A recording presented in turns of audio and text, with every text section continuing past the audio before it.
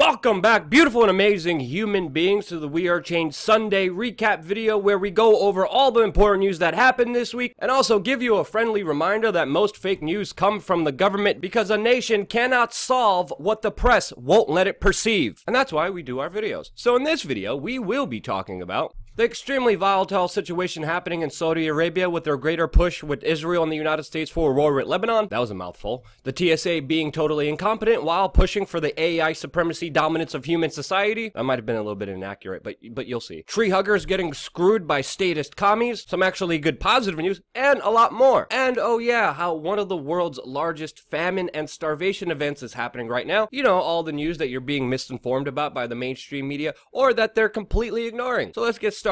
And of course, I wanted to talk about the news that's not only going to affect the oil markets, the US petrodollar, the financial markets, but has all the hallmarks of another bloody, idiotic war that may probably escalate to a bigger, grander global war. And of course, this all circulates around the crisis happening in Saudi Arabia right now that just went through a purge where many senior Saudi figures are saying that they're being tortured and beaten by the Saudi king as he consolidates power in the Saudi empire. This of course relates to a lot of news that we covered this week about the push for war by Saudi Arabia, as many publications like The Atlantic are following suit with our analysis and are now saying that the Middle East is nearing an explosion, which it is. And just like we reported this week about the rumors of the king actually stepping down in Saudi Arabia, we're now learning that the king of Saudi Arabia, who is behind this purge, said hell no, which means we should expect the same kind of aggressive foreign policy that we have seen from him before continue now. Of course, creates a geopolitical tsunami that of course will have worldwide effect. And as we know, the Saudi Arabian empire is in decline. It is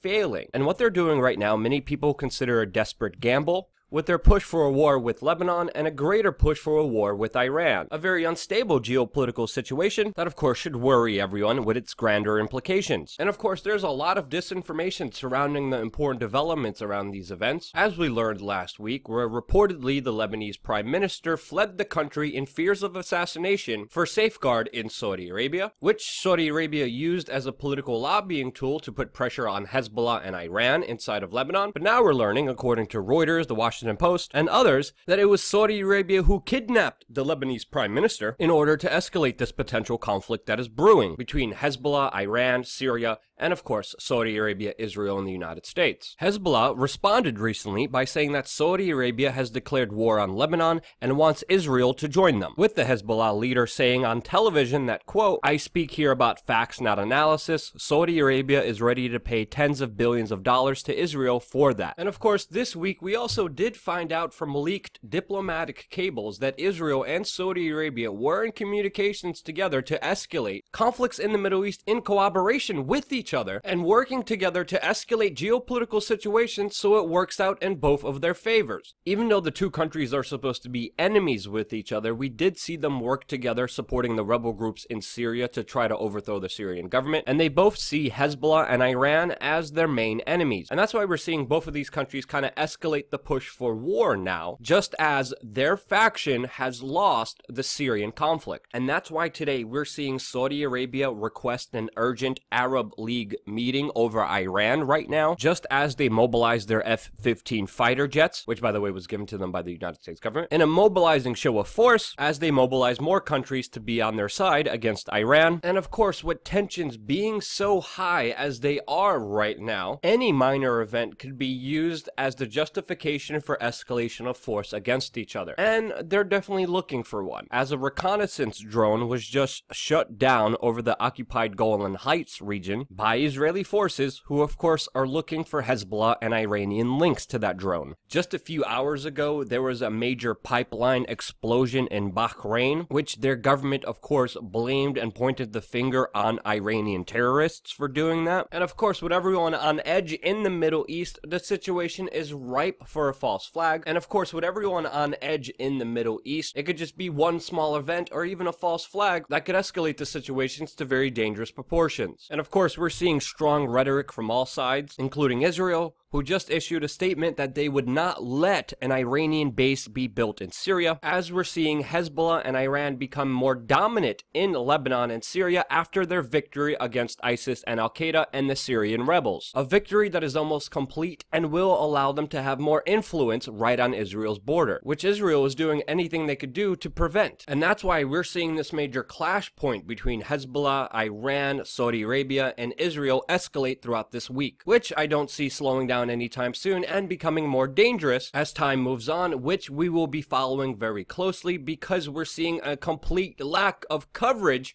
from the mainstream media about this big global event that will have global ramifications on everyone. And now, in related news to the proxy war that has been happening between Iran and Saudi Arabia inside of Yemen, which we are seeing one of the world's biggest famine and starvation crisis unfold in that country right now as we are speaking. As the Saudi Arabian coalition, which by the way is also supported by the United States and the United Kingdom, recently shut down air, land, and sea routes into Yemen, which has created a situation where the UN and the Red Cross warned would be a catastrophic situation threatening the lives of millions of people who rely on life-saving aid deliveries into that country, including a shipment from the Red Cross that Saudi Arabia blocked of cholera tablets that are important to fighting the cholera epidemic in Yemen that is affecting more than 900,000 people, while the UN says that 7 million people in Yemen are on the brink of famine. Millions of people are on the brink of death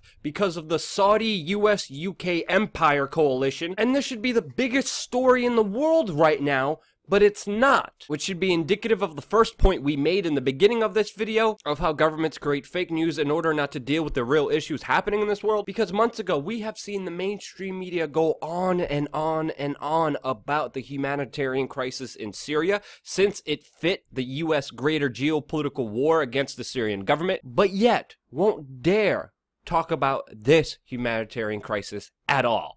And while the American war on terror is destroying peace and prosperity all around the world while ignoring it, it also creates the duplicitous problem while creating more terrorists to fight in this big global war on terrorism, which we have been telling you now for years on this channel and has actually just been confirmed by the former president of Afghanistan, Karzai, who just came out moments ago and said that the US colluded with ISIS in Afghanistan. Even US veterans said that the wars in Iraq and Afghanistan created a terrorist producing factory that create more of the problems that the war on terror was supposed to stop. You know, just like the war on drugs. And now continuing on with more doomsday war news, we have a North Korean foreign minister coming out recently saying that, quote, Donald Trump, during his visit, laid bare his true nature as destroyer of world peace and stability and begged for a nuclear war on the Korean peninsula, which Donald Trump eloquently responded on his Twitter by saying, quote, why would Kim Jong-un insult me by calling me old, when I would never call him short and fat? Oh well, I try so hard to be his friend, and maybe someday that will happen.